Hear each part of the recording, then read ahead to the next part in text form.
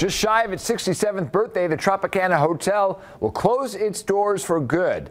The property is closing on April 2nd this year and will eventually be torn down to make way for the A's ballpark and a new hotel adjacent to the ballpark. That means businesses inside the Trop will have to find a new home. Fox 5's Mike Allen joins us live after speaking to the general manager of the Laugh Factory. Mike? Yeah, John, the Laugh Factory has been a staple here at the Tropicana for 12 years now, and that is coming to a close. But thanks to an early heads up of that closure from management here at the hotel, the club head is able to plan ahead.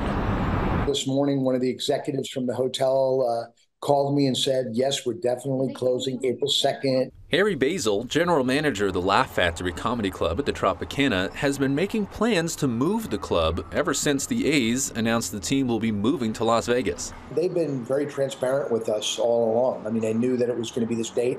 I checked back with them a few weeks ago. I said, hey, if there is the opportunity to stay another month or so, if you guys are planning on staying open, let us know. And they said, we're going to make an announcement at the end of this month. So I knew it was coming. Basil is going to miss the historic hotel. It's going to be sad. The old glitz and glamour of Vegas is going to be gone when the Trop is gone. But the end of the Tropicana does not mean the end of the Laugh Factory. It is very sad to see the Trop go away, but we're still going to be around.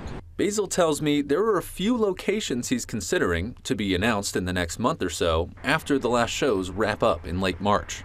It's looking really good. I mean, a lot of people have been reaching out. Basil plans to bring all the staff he employs at the comedy club with him to the new location. Until then, he's looking to go out at the Tropicana with a bang. We booked Tiffany Haddish a Super Bowl weekend, which is absolutely amazing. John Lovitz is coming back again, Valentine's week.